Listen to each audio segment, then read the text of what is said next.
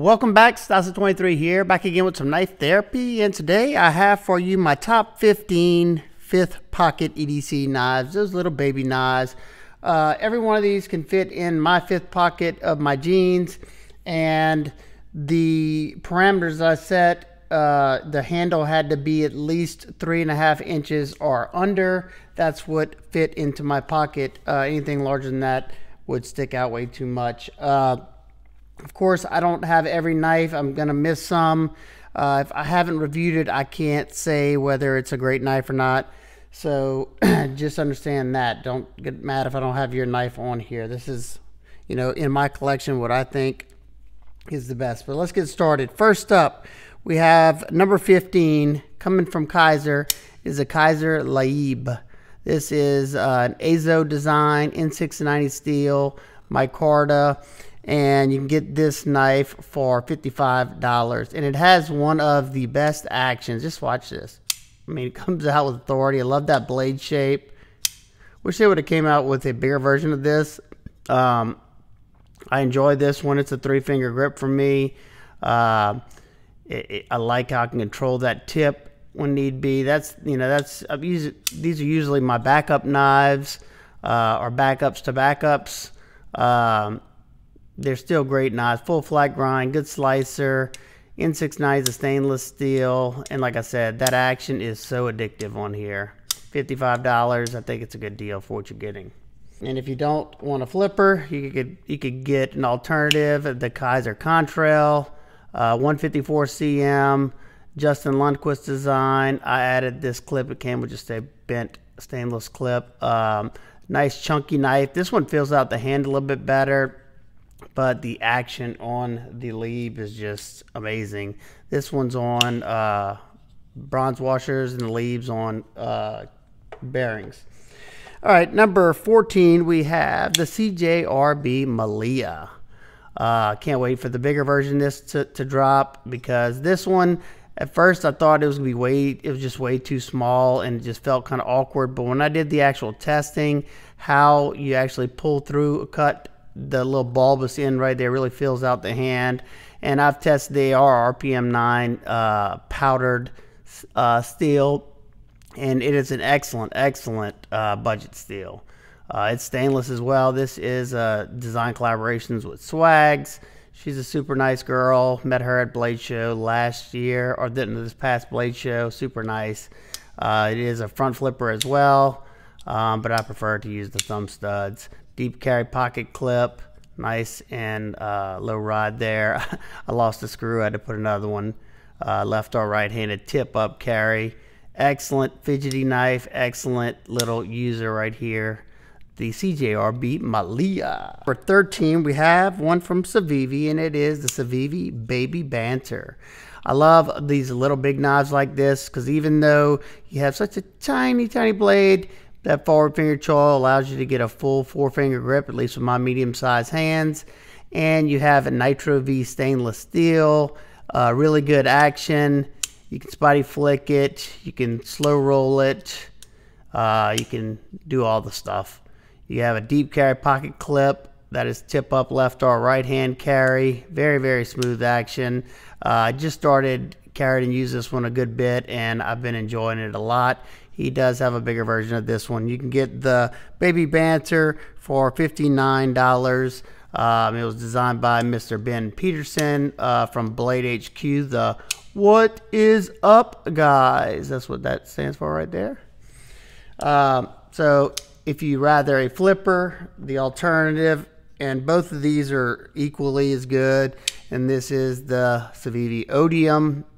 The only reason I put the Banter before the Odium, because the Odium's in D2. I prefer stainless Nitro V, but the Odium is an awesome knife. This is a Ferrum Forge collaboration. Another fidgety knife with that blade hole. You can spotty flick it. You can choke up. They're both excellent knives.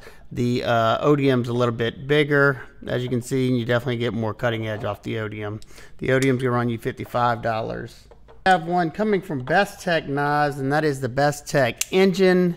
This one's in S35VN, carbon fiber scales, titanium with their Spectro Anno. I could do without that. But another little big knife I can get a 4-finger grip on here.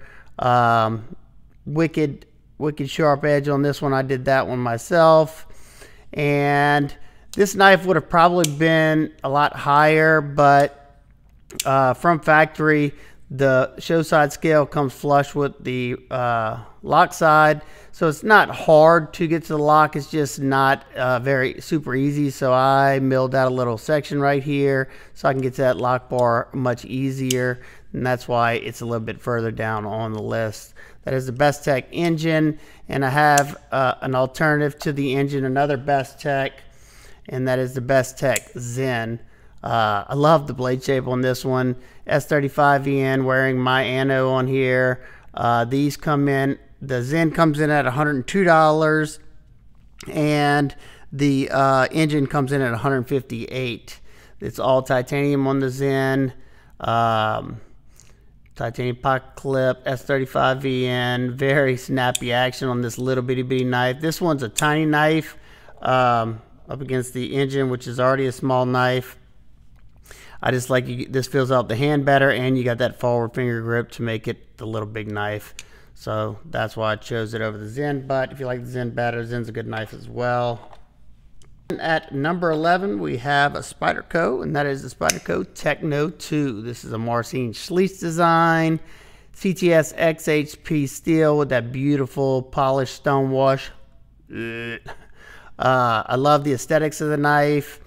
I love the finishing on the scales, the titanium scales. This is another one that would have made it a lot higher on the list, but the clip being so high up is a minor hotspot for me. It is fixable with Rips Garage Tech milled clip replacement, but as it stands, it's going to sit at the number 11 spot because of the minor hotspot it gives me. I still love the knife though. Phosphor bronze washers, very smooth and very nice looking as well. So it's a beefcake of a knife. I get like a 3.5 finger grip on here, but it's still comfortable because you have a thicker scale and awesome little knife. Next up, number 10, we have another Spyderco, and that is the Spyderco Dragonfly. This is an awesome knife. I have, I think, 3 or 4 Dragonflies. This is the Warney. They also have a drop point version as well. This one is in VG10, and here's what the drop point looks like if you didn't know. This was a sprint run. The VG10 variation, this exact variation right here, is $73, which is kind of expensive.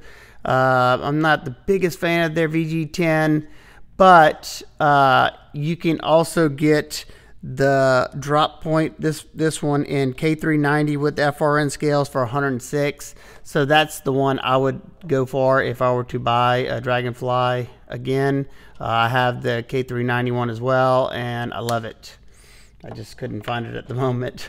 I have one coming from Ramon Chavez. It's a Chaves TAK. This is an M390 made by Riot. Micarta scales. Very fidgety knife. Comes out with authority. I get a 3.5 finger grip on here. Good sharpening tool right there.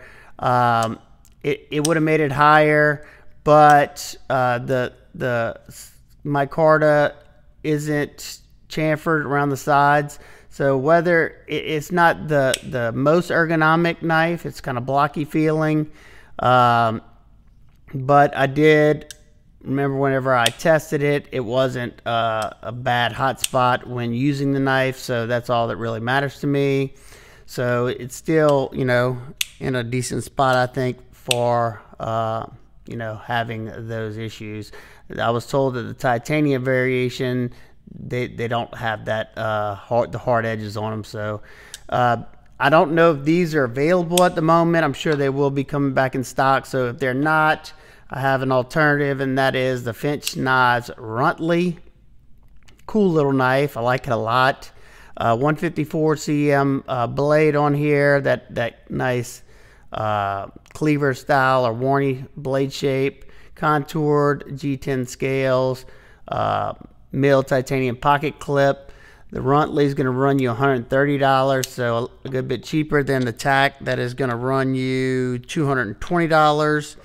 This one's very smooth. You can use that nail nick to, let me get it, my finger. You can use it to spotty flick it, or you can use it to slow roll the knife. Very, very cool knife. It is a little pricey for what it is, but it's still a good knife. I mean, all these are pretty pricey for what they are. So that is the Finch Knives Runtley. Number 8, we have the Microtech Mini Troodon. Man, this knife right here makes me want the regular Troodon so much. I have a combat Troodon. That's a beast. The Mini is a tiny little bugger. I've always wanted the Troodon, and I almost had one gifted to me, but my buddy said somebody wanted to buy it, and I told him, you know, I'd rather him get the money than gift it to me. So M390 blade steel in this Tanto. It's a functional little knife, and you know, it's got that same Microtech action as the rest of theirs. Nice and crisp, USA made. Glass breaker on the end, I could do without that. Deep carry pocket clip. This was made in 2021. Very snappy there. Cool little knife. Expensive though. That's why it's down at the number 8 spot. $300 for this bad boy. You can get different blade shapes at the moment. I don't know. I'm sure you could find a Tanto if you really, really wanted it. That is the Microtech Mini Troodon. Number 7 is the Kaiser Mini Sheepdog. Tell you what, this is an awesome, awesome little knife. This particular variation is the black micarta non-flipper and 154 cm. It doesn't come with this clip. This is an aftermarket clip for the titanium sheepdog. You can buy it from their from Way of Knife. So I bought a couple of them and slapped it on this one. I think it looks a lot better. I can choke back like this, get a 3.5 finger grip or 3 finger grip right here, and it's just fine. But without that flipper, you can choke up, and I can get a 4 finger grip. So nice little big knife. This action is outstanding on this knife. The 154 cm is out of stock at a few places right now, but you can get this knife right here in CPM 10V for $84. This particular one in the 154 cm is $69, and I'll tell you, I absolutely love their 154 cm. They do a great job. It's black wash finish, but you can get this exact variation with different colors of micarta, canvas micarta, for $84 in 10V. That is insane. I got one on the way actually because I thought they were sold out. They're still available in pretty much all the colorways. You can get it in the non-flipper or flipper. I find the non-flipper much better of a knife because you can choke up on it. And I'm telling you, this is the action on the mini and the regular size, both of them awesome. Excellent knife, good slicers. Just an awesome staple for Kaiser knives. All right, next up, number 5, we have the Concept Goblin. Just got in my XL Goblin. I liked it that much. As you can see, this is a Marshall Noble of Noble Knives collaboration with Concept S35 VN titanium scales. It's another little big knife. I can get choke up right here and get a 4 finger grip.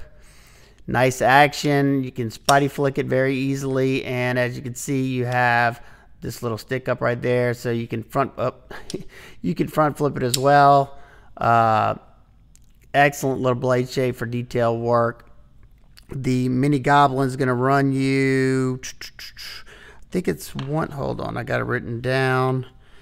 And Mini Goblin is going to run you $138. Excellent little knife. And if the small one doesn't do it for you, the XL might. All right, next up, we got number 5 coming from Willamette Cutlery, and that is the Willamette Busker. This is the Busker Semper, the Semper blade shape. They have a few different blade shapes. These will run you $495. Very pricey for a little bitty knife, but I think it's well made. M390 blade steel. And my particular one has a transparent knives regrind, because that was one of my complaints about this little knife, is that it was rather thick behind the edge, so it just wasn't an excellent slicer.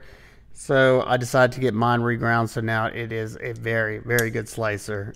Excellent action. You can choke back like this and get a 3-finger grip, or you can come up on it and make it a little big knife and get a 4-finger grip if you have medium-sized hands. I don't remember exactly how much this one was, but like I said, they start at like $4.95. If you don't want to spend $495, I got a very cheap alternative. It's not the quality, but it's a cheaper alternative, and that is the Kershaw Ember. This is a design collaboration with Rick Hinderer. It's a tiny little guy. Yeah, probably the littlest knife on this list. This little knife's going to run you $25. It's Kershaw Speed Assist, tip up, left or right hand deep carry pocket clip, 8CR 13 MOV, which is just fine for such a small little blade. But I just like the grip is nice and comfortable, and I love this little scoop out area. I used to use this knife all the time. I'm just not the biggest Speed Assist fan, and you can't de-assist it, so it doesn't get carried that much for me. But good alternative to the Olemic Busker. All right, next up, coming in at number 4, we have one from We Knives, and it is a We Knives Moat. I absolutely love the aesthetics of this knife. It's nice and comfortable. Three finger, maybe 3 1/4. S35 being blade steel, decently thin blade stock. Comes down to a nice thin edge. Titanium frame lock, like a floating backspacer in there. This is an O-stop Hell design, and this knife is going to run you $169. I think it's an awesome little knife. You can still get them. I think it was on Knife Center. I know a lot of the places are sold out, but I think it was Knife Center. You can still get these. Just love the finishing work on there. We does a phenomenal job on their titanium finishes and on their blade finishes as well, I think. That is a We Knives Moat. All right, coming in at number 3, we're down to the top 3. We have one coming from Quiet Carry, and that is the Quiet Carry Eddie. I love the streamlined design. It's basically like a broomstick style handle with just a streamlined clip point blade, 20 CV blade steel, blade hole right there, easy access to that lock bar, very smooth action, wire pocket clip. It is tip up right hand carry only though. Nice and lightweight. You can choke up in this little choke up spot. If you have fat sausage fingers, you may not be able to get a whole finger up in there. It fits me just fine. You can flick it out. You can't spotty flick it because you can't get to that hole, but I like how it buries itself pretty much completely into the handle. This one's in gray, like a slate gray G10, nice peel ply, very cool knife. I love Quiet Carry knives. Functional jimping right there. Excellent little knife. Number 2, this is where it changes from the last time I did one of these videos. Is my number 1, number 2. Coming in number 2, you have the Giant Mouse Ace Riv. This is Jesper Voxnay's design. I absolutely love the aesthetics. It looks like a small Ace Biblio. Nice stonewash finish on there, blade hole and flipper. Flipper is not the best for me. It slips sometimes. You can see how it's like polished at the tip right there.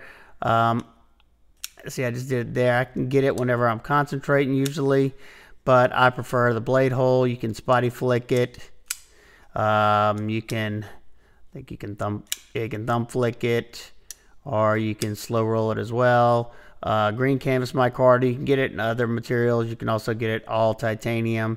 This one has a titanium backspacer. I think one of them has a brass backspacer. Wire pocket clip, right hand tip up only.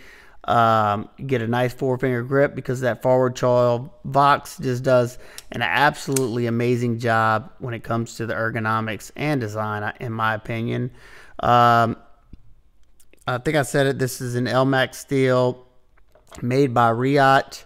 Excellent overseas producer. These will run you $195, but if that's way out of the budget, there is an alternative. It's not one I recommend too much anymore, but if you need a cheaper knife, you can get a CRKT Pilar. This one's been heavily modified by me, but it's just standard. They're very similar looking.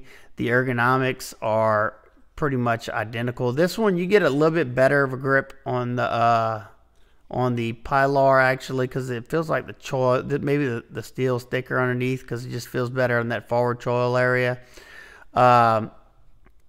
Right now you can get Blade HQ has an exclusive in D2 and micarta with like a coated R9 coated blade for, I think it's $45. So if you love this design, you can't swing the $195, totally understand. I think your next best bet would be the Pilar or the Pilarge, the next one, or the Pilar 3. I think the Pilar 3 is probably the best of the group, but it's a bigger knife than both of these. All right, now we're to my number one pick. So number one, we have the Spyderco Little Native. Now this one is a sprint run, but this is a stand-in basically. This one's in CPM Rex 45, excellent steel, but the S30V is still available for $142. They're out of stock at a lot of places. I know you can get it on Amazon, but they want $189. I would wait till they came back in stock. It did say Bass Pro had them in stock, but you got to be careful because sometimes they'll let you add it to the cart and pay for it, and it's on back order. So I'm not sure about that. Definitely check it out. But like I said, I would wait. I wouldn't pay $189. I think that's way overpriced for S30V and G10 with compression lock. This knife, it fills out the hand nicely. Comfortable wire pocket clip, compression lock, tip up left or right hand carry. I like the blade shape. Another great little big knife right here. The Spyderco Little Native. That is my number one knife for the 5th pocket carry. And some honorable mentions. These are awesome as well, but the only reason they didn't make the list is because they're either not available or they're very hard to get. First one is a very hard to get one, and it is a TRM Nerd. Contoured micarta scales, deep carry pocket clip. Tip up right hand carry only. USA made here. 20 CV blade steel. Super slicey, thin blade. Nice little knife, but they're just very hard to get. Then you have the Dan Designs Oni. I tried to give this one away at the giveaway, but the guy who won it said to keep it for the channel. So I guess I might add it to another giveaway. D2 blade steel. This was a very fidgety knife because of the way this front flipper set up. It's very easy to front flip it. You can also spidey flick it if you try hard enough. It's like a 2.5 finger grip. With that harpoon blade shape. And another one that I just thought was the coolest looking knife, you have the Urban EDC exclusive half Delta. Forgot who these were a collaboration with. I didn't get in on the drop, but I bought this from Knife Grandpa off of Instagram. He did the anodization, that Joker theme. Love that blade shape. Just love the overall aesthetics. Nice little tiny knife, thumb disc. Titanium frame lock. I love the milling on the titanium. Nice smooth action. You can spidey flick this little guy too. And then we have the Berg Blades Mini Slim. Another beautiful knife, but these aren't the easiest to get a hold to. I probably should have put this on the list because I'm pretty sure my local shop has some of these available. If it's not, it's either the mini or the regular size ones. That's the only reason I didn't put it on the list, because I wasn't sure which ones were there. But if you were looking to get a slim, definitely call Jim's Firearms in Baton Rouge and ask them if they have any available or what size, because I know they had some of them. They're a Berg's Blades distributor. And also, can't remember the name of the knife, but this little guy, this HMC Machine Works knife. I got it off of Fanatic Edge's site. Brown micarta. These are made by Best Tech for them. It's got a cool name. Is it Provoke? Not Provoke. I'll put it on the screen if I can find it. Cool little knife, very snappy action. These are an S35 VN. Very, very cool. So there you go. That is my top 15 fifth pocket carry knives. Those little bitty knives. You know, people carry those for many reasons. Whatever you choose to carry, that's awesome. I hope y'all enjoyed this. If you have any questions about any of them in particular, feel free to ask me down below. And I hope everybody's having an absolute amazing day. I will see y'all on the next one. Peace.